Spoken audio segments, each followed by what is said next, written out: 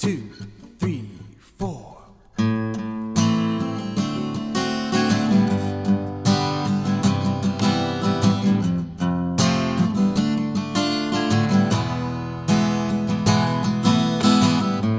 Now that I've lost everything to you, say you wanna start something new, and it's breaking my heart you're leaving. Baby, I'm grieving. If you wanna leave, take good care. Hope you have a lot of nice things to wear, and a lot of nice things turn bad out there. Ooh, baby, baby, it's a wild world. It's hard to get by just upon a smile. Ooh, baby, baby, it's a wild world. And I always remember you like a child girl. You know I've seen a lot of what the world can do, and it's breaking my heart in two, 'cause I never wanna see you sad, girl. Don't be a bad girl, 'cause if you wanna leave, take good care. Hope you have a lot of nice friends out there. Just remember there's a lot of bad and beware. Ooh, baby, baby, it's a wild world. It's hard to get by just upon a smile.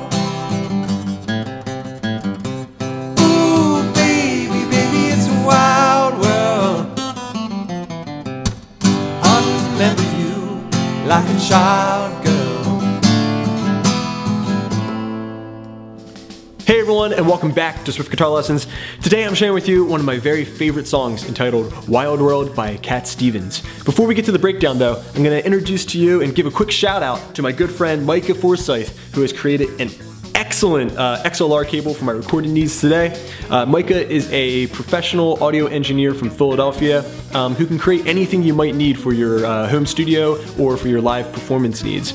He does great guitar cables and XLRs, as you can see. Everything is metal components, gold plated for longevity and durability, and he hand solders everything. So incredible attention to detail, something that every single guitar player and recording engineer can appreciate.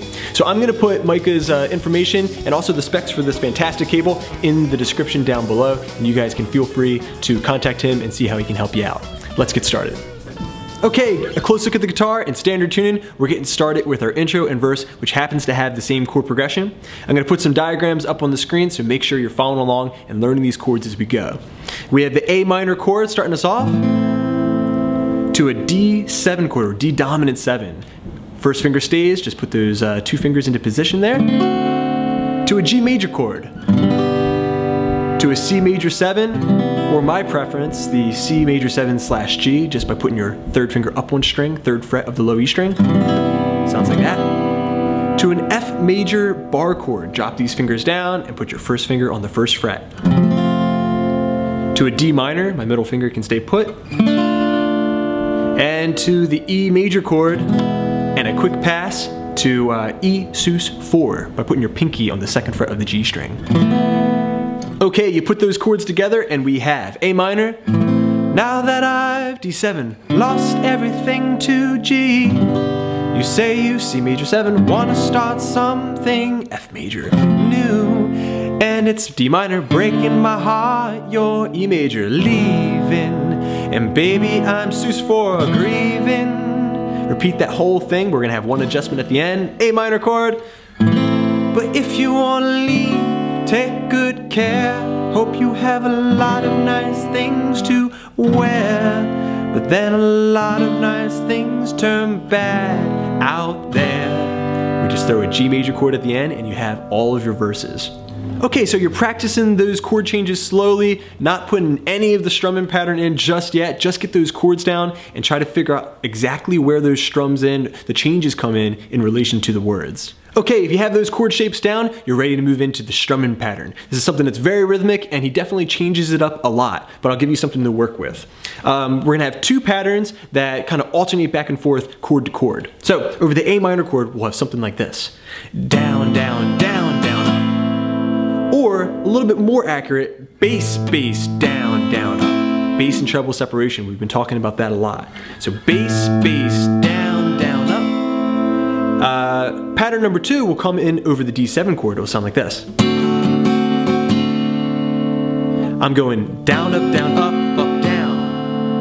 So you put the 2 together, we have bass, bass, down, down, up, down, up, down, up, down.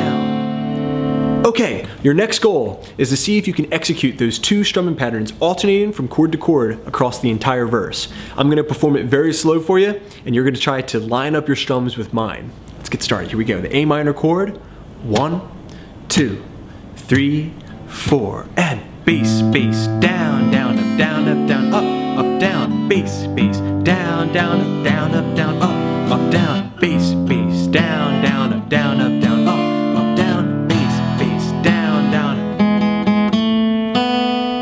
Okay, so one last little tip on our verse section. I did throw in a little bit of the vocal melody there, as Kat does, and it sounds something like this. That is that sus-4 sound that we have in the E major chord. Bass, bass, down, down, up, da da da da da, or baby I'm grieving. So you can do that with your pinky after you've completed that first strumming pattern there. So bass, bass, down, down, up, and then just kind of tickle the center strings here. Put the pinky in on the 2nd fret, and then hit the open B string or strum through. So that way you include those notes. So we have bass, bass, down, down, up, and then da da da da da.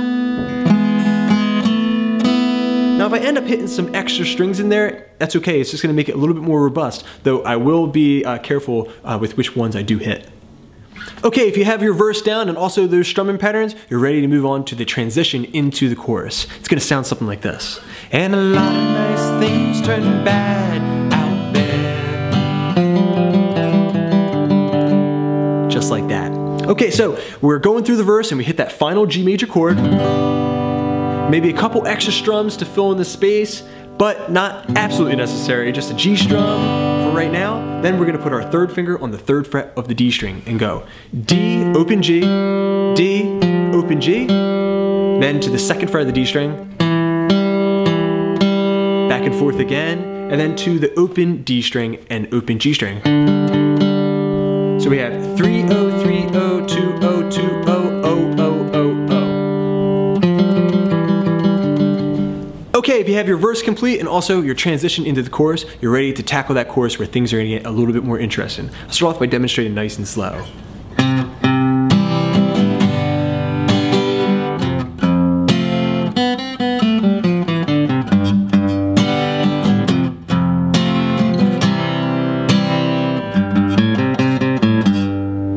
Okay, something along those lines. We have the C major chord with our strumming pattern number 1. Bass, bass, down, down, up. Then on the G major chord, we're gonna go down, down, up. Just nice and simple. We're gonna be highlighting the words there a little bit. So that would sound like, ooh, baby, baby.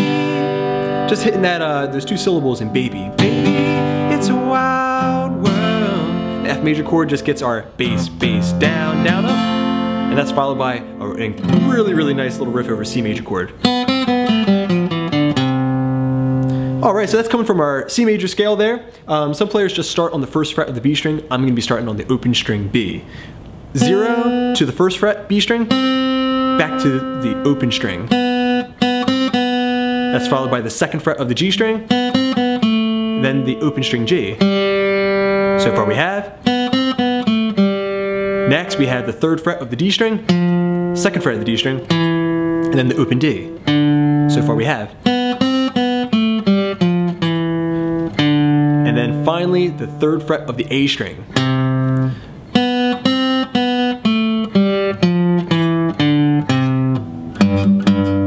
That takes us into the G major chord. Now, in our chorus so far we have bass, bass, down, down, up on the C major chord, down, down, up on the G major, bass, bass, down, down, up on the F major chord. Our riff, then we have the G major chord. It's hard to get by. Let's do it one more time. Ooh, baby, baby, it's a wild world. It's major chord, we have the bass, bass, down, down, up. Just upon a C major chord, bass, bass, down, down, up. Then we have this second riff here, which comes in like this. 3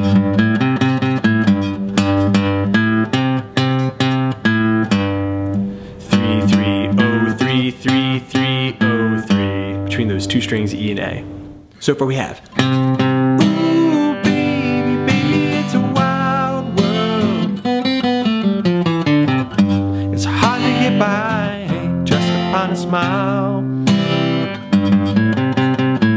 It's gonna repeat again.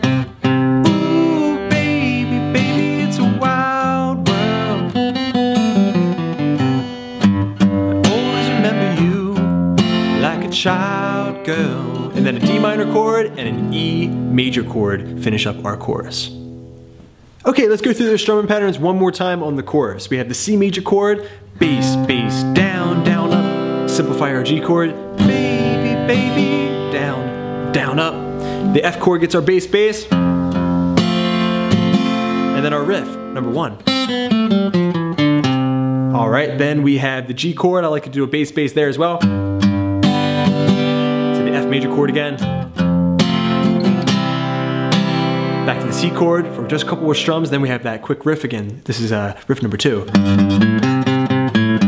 All right, nice little bass line there. We repeat the whole thing again. C major chord, bass, bass, down, down, up, G chord. baby, baby, it's a wild world. Same thing. The riff number 1. All right, that drops us off on the G chord again, the bass, bass. Always remember you like a... This is where it changes up a little bit. You can kind of go by feel here. The C major chord, D minor to E, turns us back to our verse, turns us around. So there I'm just gonna go, let's see here.